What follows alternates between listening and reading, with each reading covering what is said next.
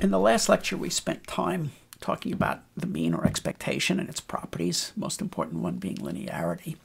But let's step back now and think about what is it that the mean means? Why do we care about it?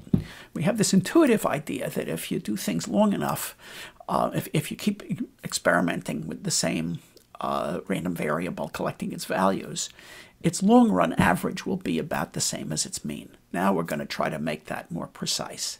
So we're going to talk about the topic of deviation from the mean, or as I like to say, what does the mean really mean? Why do we care about it?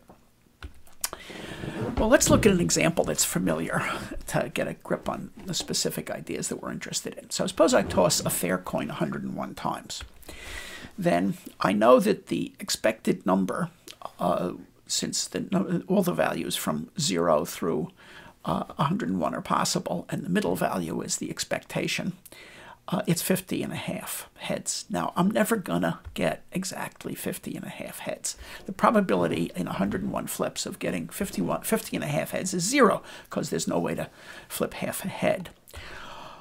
So you don't expect the expectation in that sense. No given measurement, no given experiment is going to yield the expectation. The expectation is this thing that we expect to come out on the average.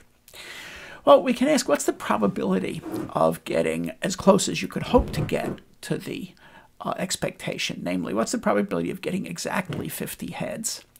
And it's about 1/13. Or if you ask, what's the probability of getting either 50 or 51 heads, but being within plus or minus 1 of the expectation, it's about 1/7.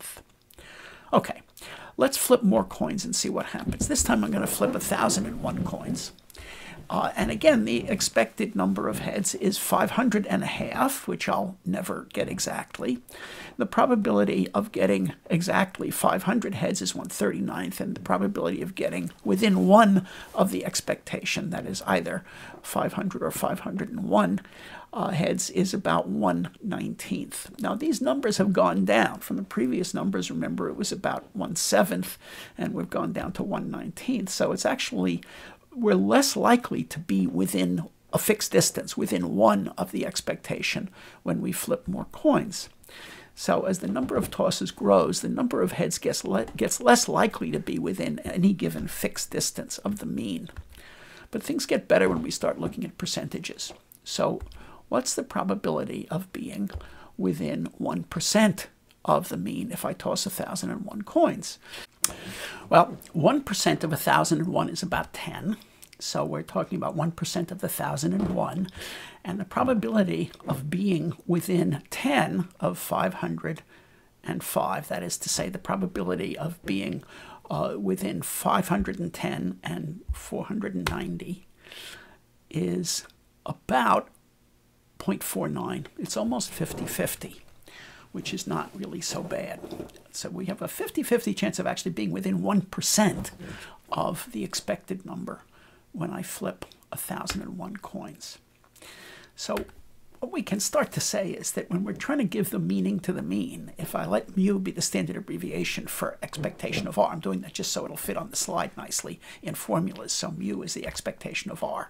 The basic question we're asking is two basic questions. One is, what's the probability that the random variable is far from its mean, mu? And you could phrase that as, what's the probability that the distance from r to mu, the absolute value of r minus mu, is greater than some amount x? And the second question that we want to ask is, what's the average deviation? What's the expectation of the distance between r minus mu? What's the expected value of r minus mu? Now, of course, we're trying to make sense of the meaning of the expectation in terms of the expectation of the distance between r and its expectation. So there's a little bit of circularity there, but let's live with it and proceed. Let's look at an example to crystallize the ideas a little. Let's look at 2 dice with the same mean. The green die is going to be a standard fair die in which each of the numbers 1 through 6 has an equal probability of showing up, and its expected value is exactly going to be the midpoint between 1 and 6, or 3.5. Now, suppose I look at a loaded die, die 2, which only throws a 1 or a 6, but with equal probability. Then its expectation is also 3.5 by the same reasoning. So here are these two different die. One takes the values 1 through 6 equally likely, and the other takes only the two values 1 and 6, but they have the same expectation. So how do I capture the difference? Well, if I look at the expected distance of the fair die to its mean, I claim it's 1.5. But the expected distance of the loaded die from its mean, same mean, remember, 3.5, is actually 2.5. In fact, the second die is always exactly 2.5 from its expected value. Let's look at the PDFs to get a grip on understanding what's going on. So here's the PDF for the fair die. Over 1 through 6, the probability is 1/6. So each of those green columns is 1/6 high, and their total is the probability that the fair die takes one of those values 1 through 6 with equal likelihood.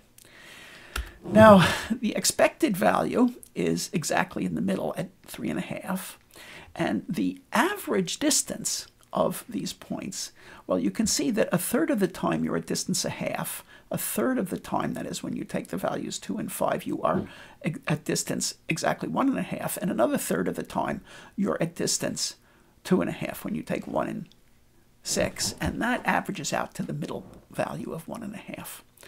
So the expected deviation, the expected distance of the fair die from its mean is 1.5. On the other hand, for the loaded die, as we said, it's always exactly 2.5 from its expected value, which means its expected value is also 2.5. So we can start to see the difference between these two distributions in these two kinds of die by, even though they have the same expectation, one of them is more likely and has a greater expected distance from its mean. And the moral of this short piece is that the mean alone is not a good predictor of a random variable's behavior. As you might suppose, one parameter, one number, is not going to capture the shape of a PDF, which gives you the more full information about the distribution of values of a random variable. And we need some more information than just the expectation. And especially valuable extra piece of information that's still well less than the overall shape of the PDF of the random variable is knowing its probable deviation from its mean.